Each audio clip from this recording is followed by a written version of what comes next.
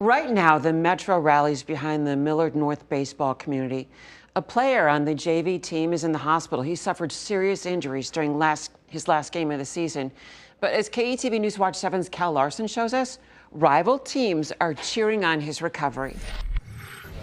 Pete Steffenmeyer was injured Friday night when he dove for a ball in the outfield. As you'll hear, the entire baseball community is behind him.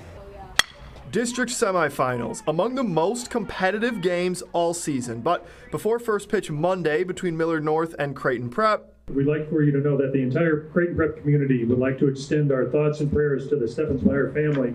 A show of solidarity. We ask that everyone continue to pray for Pete as he battles back. Pete Steffenmeyer is on Millard North's JV baseball team. During the game at Creighton Prep last Friday, Pete collided with a teammate. He suffered a skull fracture and multiple facial fractures. You put a game on the back burner when something tragic like this happens.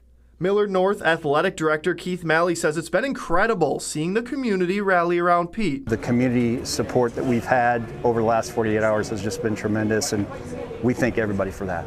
Malley credited and thanked the Creighton Prep community for their quick action following the injury. Their response to Pete and his family was outstanding.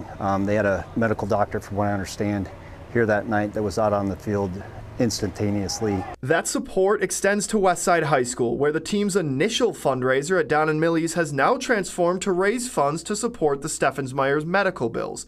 20% of Monday's proceeds will go toward the Steffenmeyers. In a statement Monday, the Millard School District said, "Our Millard North community remains very concerned for one of our own. This was a terrible accident, and our hearts go out to Pete and his family."